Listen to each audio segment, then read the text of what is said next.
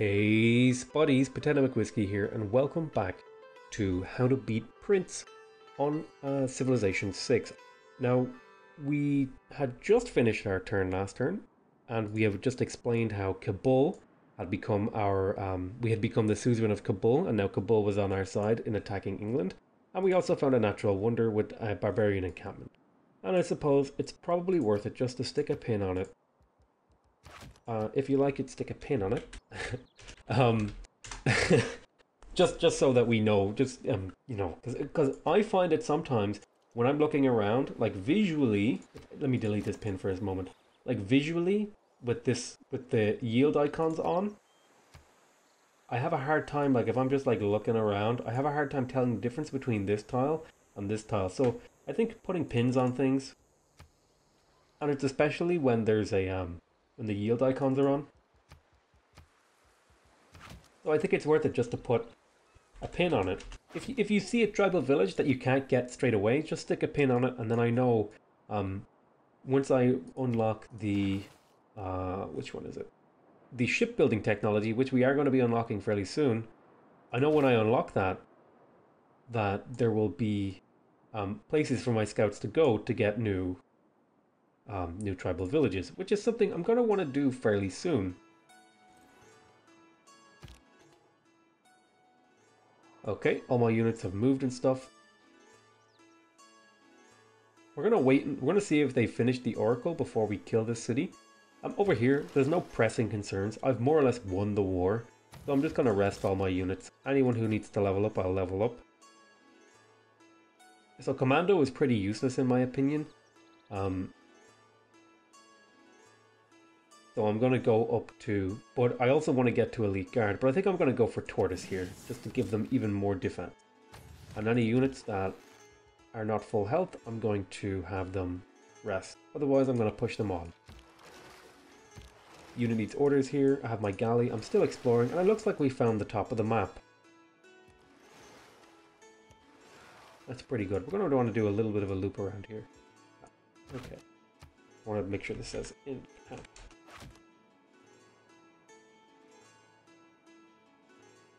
So unit needs orders. This is an archer. What could we do with this archer?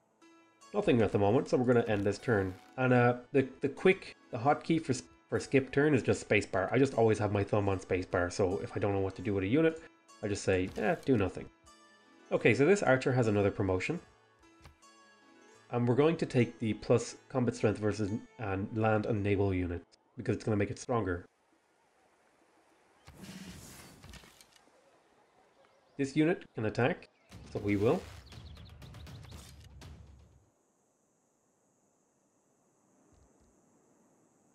Now the question here for me is, this city isn't good enough for me to attack, but maybe I want a campus, so I could kill this city and take the campus. Let's have a look at Palanque. Well, they have me they want me to trigger a bonus for mythicism, or I could just kill them and take their campus. I think killing them is a pretty attractive idea, because they already have a campus. They're not in very good land, but I'm just really only killing them for their campus. That's it for this turn. Our horseman is finished, which we can now use to kill Manchester. Run along there. So Pasargadae has finished the horseman. And how far away are we from getting engineering? We're not too far away from it, so I'm thinking it's probably about time that I considered getting these ancient walls. Now I could go for another horseman. That's a perfectly reasonable thing to do also. And I think I will. I'll grab one more horseman, just because it's a having two horsemen it would really round out my army. You know, it would really tie the army together, make it look good. It's like that rug. Excellent, and we found Valletta. And we were the first people to find Valletta, so we get another envoy. So we're even producing units even faster than we were, because we get another production boost. And they want me to trigger the Eureka for engineering, which is building walls. So yeah, we're definitely going to build walls after this to get this Eureka. And their Their unique bonus is that city center buildings and encampment district buildings can be bought with faith. That's actually really good, and that's something we definitely want to exploit in this game. So we're going to be probably getting a couple of holy sites to see what we can make out of that. We might even try to build Petra in Palanque. Or Palanque? I don't know how to say it.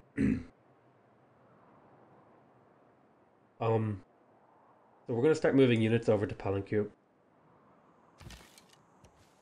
Because they've built a campus, and we want a campus because you get great scientist points for it. And you get science, so that's kind of what we're doing. We're killing people for stuff. Now, where am I going to send this galley? Well, I want to explore, but I also want it to be in position for our war with Norway, because in Prince, the easiest way to win is to just kill all the AI. So that's what I'm going to teach you to do. I think domination is the easiest victory to pull off, so that's what I'm teaching you how to do. Because it's something that you can reliably learn how to fight and kill the AI just by having lots of units, by using timings, by using powerful units.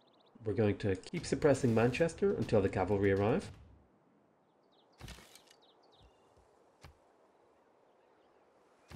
Next turn. I'm hoping he finishes the Oracle, but it doesn't bother me if he doesn't. Oh, so we found Germany. Greetings. And similarly, we're going to say hello to Germany. And she wants a peace, but I don't want peace because I just want to... this is my win-win condition, is to kill her. Now I could just take their capital, and that would be that. But, you know, it's more fun to do a complete kill. So I'm going to talk to Germany because I just met him, and I'm going to send him a delegation. The delegation is just to keep him happy, make him more willing to trade with me, and so I get a little bit more information about what he's doing. And so where is Germany? It looks like I haven't actually found where Germany is. We're continuing to explore. We found another encampment. I'm going to want to put a pin on this because this is worth gold potentially later on in the game. Put a pin on it, and then eventually I'll get around to gathering all this stuff. Okay, so we have our trader in Tarsus, and this one is going to be moved over to Pasargadae. Actually, I'm going to send it over to Bristol. That's because I want this city. This city is pretty weak at the moment. It has very bad production, so I want to put a trader in it to help it boost it and make it more useful. So Tarsus built a trader, and now it's got to think about what it can do. It's getting very high in its housing, but the problem is it doesn't have many amenities. It does need a builder because it's working a lot of unimproved tiles. However, we can only really improve the sugar. We can't really improve this yet. We could chop it and then put a mine on it, but I think I'm happy with this tile as it stands. So a builder here isn't incredibly pressing. I would like to chop out the jungle because I don't really like rainforest as a tile. So that's definitely something I can look into. And in fact, we may do that. I could also go for a commercial hub here to get extra trade routes. Trade routes are really powerful and really good. So this is definitely an option for me to consider. I could also get an encampment. I would really like another encampment. I don't really need any units. A monument would be quite nice too, because it would help it grow its tiles a little bit quicker.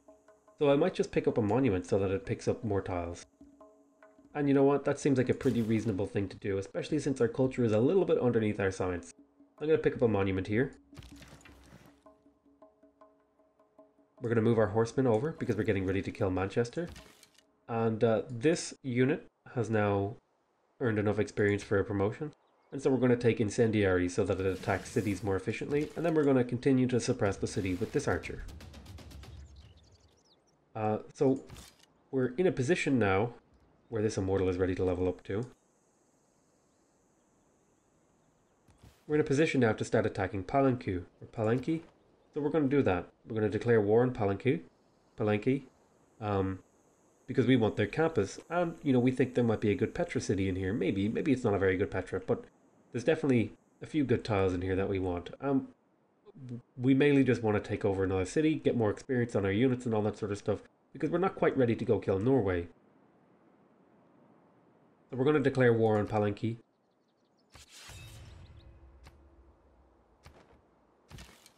And we're going to begin killing their units. Killing the archers is very important, because archers are the units that act as force multipliers when they attack together. Just doing a little bit of scouting up here, and then we're going to bring the galley around to be in position to fight in the Norway War. Next turn. Looks like an archer just came out of that city. They sent a delegation. Your delegation is most welcome. You want to just generally be... You don't want to antagonize the AI too much, because they might attack you when you're not ready, and they might do it when you don't want to be attacked. Okay, so it looks like we just claimed our first great person, and it's a great general. And it's Boudica, who gives +5 combat strength and +1 movement to classical medieval era units within 2 tiles.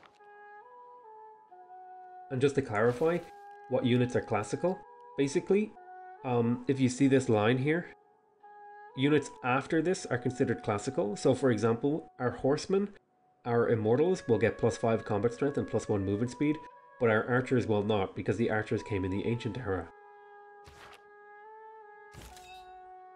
So we're going to transfer this general over here to London with the transfer to another city button that great generals have. Oh, and it also gives you the ability to kind of see where barbarians are on the map. I'm going to transfer over to London, so this great general is in position to start supporting this army. We're going to shoot the city again, then the horseman is going to come in and finish the city off. So I think England has been completely eradicated. Oh, excuse me. And we're going to keep this city also. This archer is ready to be upgraded, so I will. And it's going to take incendiaries, which gives it attack strength against cities. We're going to move this immortal over here. Oh, that was too much. Whoops, I meant to move it there. I forgot I didn't have the full movement. So I'm going to attack here. And then here, I'm going to take another level up for the tortoise formation. I'm going to move here with this archer and shoot. And something I never really explained about combat is how combat damage is calculated is, if you see down here, at the bottom, you see where it says 36 versus 19. That is the differential between the two units' strength dictates how much damage you do. So for example, my immortal has 17 more damage, more attack power than the warrior. Which means, so roughly how it works is, if you have 30 more attack power than a unit, you kill it in one hit. That's how the system works. It's a relative system, and that's it. If you have 30 more attack power, you kill it in one shot. And since I have 17 more attack power, you can see how the health bar is glowing. That dictates how much health is going to be killed. So if I were to hover over a different unit, you can see it estimates roughly how much damage I would do. And if I were to take my archer, for example, who has similarly 25 power, but only 25, you can see how proportionally the archers do less damage. They only have 6 more attack power than the unit, so they don't do as much. But there, yeah, that's a kind of it's a rough explanation. It's not a hard and fast rule, but generally speaking, if your unit is about 30 attack power higher, you're going to kill pretty quickly. So I have a trader here in back 3, and I'm going to be sending it over to Pasargadae, because it gives me +1 food, +3 production, and +2 gold and culture. Now, something I didn't explain here about the decisions I made in making an encampment and a commercial hub is, so each district that you build, when you send an internal trade route to the city that built the district, it changes the yield. So if I look over here at, for example, a campus, it says trade yields. On domestic destinations, it gives +1 food. That means any city that builds a campus and gets a trade route sent to it, that trade route is going to have +1 food. And similarly, on the commerce hub, it has +1 production. So any city, any trade route sent to a city with a commercial hub will have +1 production. And the encampment also has +1 production. And that was kind of why I built this, because I wanted these two districts, I wanted the plus production districts, so that the trade routes that I created, I could send them to my capital city and get a lot of production out of it, out of my empire. Production is really important because it's what you use to build all of the things in the game. And just to show an example of this in sort of action, I have this city here. It has +3 production, and it's going to take 16 turns to make this trader. But by moving a trader over here, and I can't, oh, I'm just out of range of Pasargadae, which is bad luck. I'm just out of range of my capital, but I can send it over to London, for example. I'm going to get +2 food, +2 production, and these are the important ones. These are just bonuses. +2 food, +2 production. So I'm going to send that there. And now it's going to take 10 turns. So I've just taken 6 turns off of this city's build order, which is really, really nice.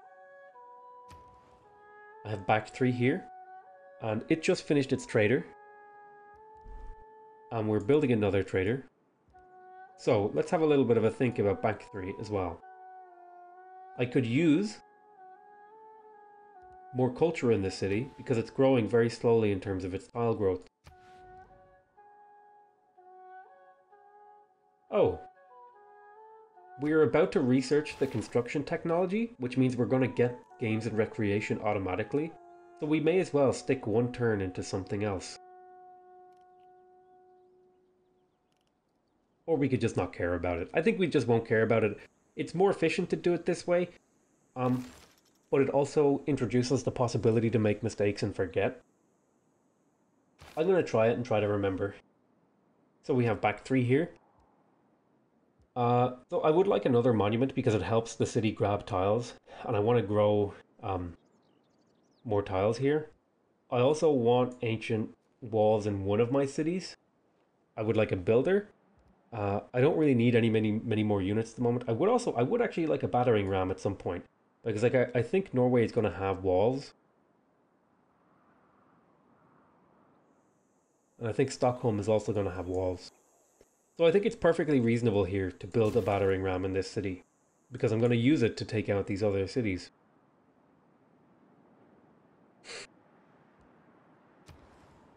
So here's Manchester, and I think similarly in Manchester I'm going to build a shrine because I want the faith. Because I'm going to be able to use that faith potentially down the line. I'm going to keep moving this galley down around here. Now this galley got into a bit of a combat trouble. It came up against a fully healthed quadrireme, which is stronger than a galley, so I'm going to move it out of here. Next turn.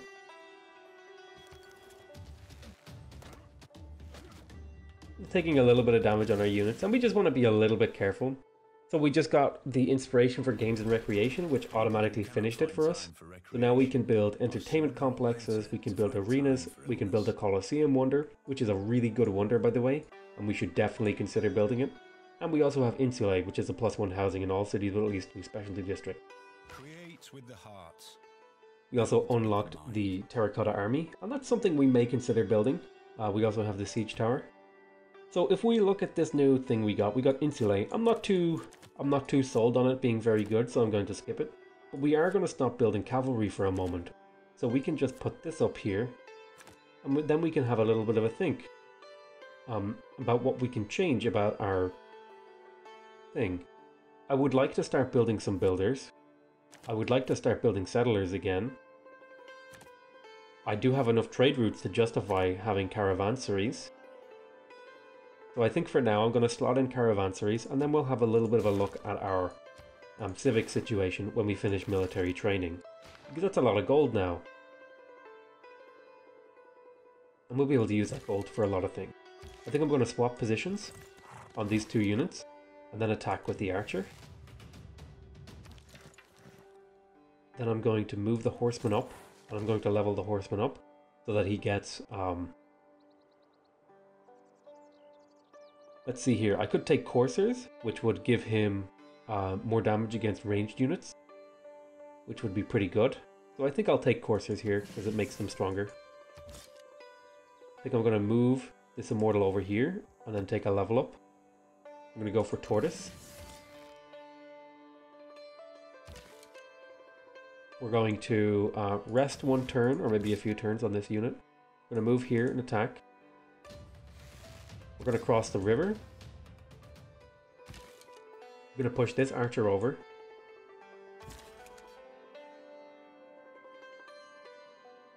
We're going to begin to move the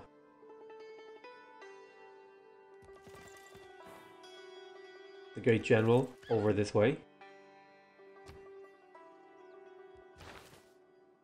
Okay, so we finished construction. I would like to get shipbuilding, but irrigation is one turn, so I'm going to grab it because it's only a one-turn technology. A one-turn technology. If I wait longer before I do that, it becomes more wasteful in terms of opportunity. If it's a one-turn technology early in the game, I'm going to knock it out of the way. So we have Pasarga Day. I'm going to grab Ancient Walls here. Specifically, not because I need Ancient Walls, but because I get 2 envoys from Ancient Walls. One for Stockholm, and one for Valletta. And the reason I get the boost here is because engineering has a boost called Ancient Walls, and they're asking me to trigger the Eureka for engineering. I also want to at some point. Where is the catapult? Yeah, and I also want this because it's going to get me towards engineering, which will let me build catapults, which is another boost for Kabul. So that's something I'm going to want to do too, because I want to get more envoys to get maxed out on them, so that I have more bonuses towards my encampment. So I have Pasarga Day.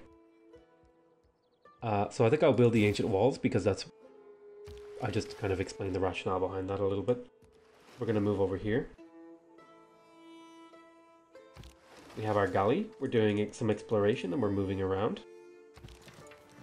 I have a second horseman. I'm going to move him up to the front line as well.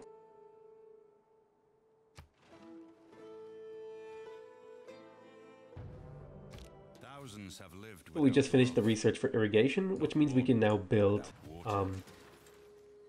plantations on luxury resources. Typically, most of the plantations will exist on luxury resources. I think the only bonus resource plantation is bananas. So irrigation is a really nice technology to pick up if you have a lot of those resources knocking around.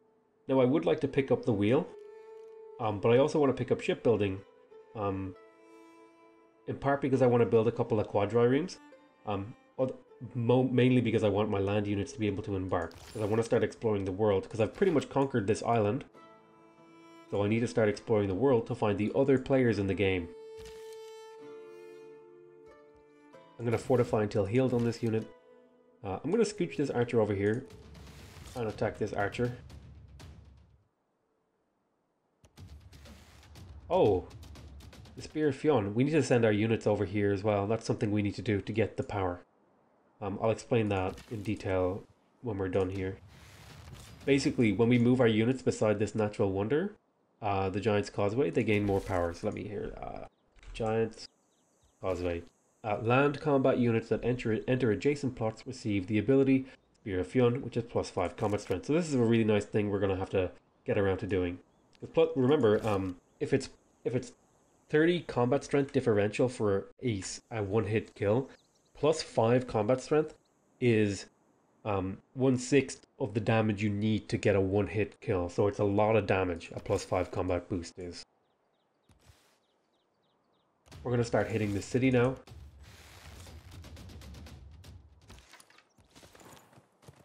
We're in position to really suppress the city. You can see they've built a granary. You can see they've built a monument. And that's something I love about this game is, like, if you zoom in on a city, you can see kind of what they've been up to. If I look over here, they have a watermill, but it's smoking. They don't have a monument. Let's say if I were to zoom in on the city, you can see the monument right here. Let me get rid of the yield tiles. thing, you can see the monument is under construction and they're building a monument. That's something I love about this game, is when you zoom in on the cities, you can really see what's been happening in those cities. You can see, like, I'm building walls. The little walls have appeared. I have a granary here. I have a monument. You know? There's a palace. I just love the granularity of how you can zoom in and see what's happening in your cities. Okay, so we finished the shrine in London. So now it's time to have a look at the city. It has a harbour and a holy site. So it might be a good idea to think about what's next. The city has a lot of growth potential because it has 3 wheat resources. So it might be a good idea to get a granary here to make this city grow a little bit taller. And in fact, I think it's perfectly reasonable to do that. But we also want to repair the watermill because it's going to give these wheat resources +1 food each, which would grow it even quicker. So I'm going to finish the watermill here. We're going to move the cavalry along. I'm going to get my great general finally in range to improve at least 2 of these immortals. So now if you see here, down at the bottom right, it says +5 combat strength from the great general. So that's going to help a lot. Whereas if you look at this guy, he does not have this because he isn't in range of this sort of white circle. We're going to keep moving our galley along to explore more of the world and to get around in position to fight Norway. We're going to send this galley on a very... we're going to give it a sort of a long chain of orders to London to go there and rest. So Tarsus is housing capped. See the way this is a yellow number and it says 4 out of 5? It's not quite capped, but it's because it's housing... Because there's only 1 room for population left, its growth is slowed by 50%. So we're going to want to build a granary here next to get its housing up so that it grows more. And the reason you want your cities to grow more is because the more citizens in a city, the more tiles it can work and the more yields you get from those tiles. And I think we'll do 1 more turn here.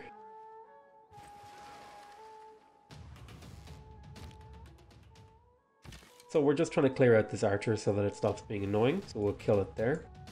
We'll move the great general up a little bit closer. So now all my units are encompassed in its range. We'll move this guy over here 1 tile. And we'll begin assaulting the city. And you can see we're getting a lot of experience for this. We didn't quite kill the city, but we were very, very close. Oh, actually, had I shot with this archer, we would have killed the city. Yeah, I could have. That was a small mistake on my part. It's totally fine to make mistakes, you know. Don't worry about it. I mean, I have like a couple 100 hours in this game, and I still make mistakes all the time. Continuing to explore with this galley, and I think that's going to settle it for this episode. I want to thank you very much for watching. I hope you guys enjoyed it. Please remember, if you want to see more episodes of this series or any other series that I do, that you subscribe to my channel. If you want to directly support my channel and what I'm doing here, please leave a like on the video. It increases my rank on YouTube, it gives me more visibility, it's all around good stuff, and it really is just a way to help me out. If you have any questions or concerns about this series or anything else, if you want to ask me about the game in general, or perhaps other civilizations, or perhaps problems that you came up with, please leave a comment. Other than that, I want to thank you very much for watching. I hope you guys enjoyed it. I love you all very much, and I'll see you next time. Bye bye.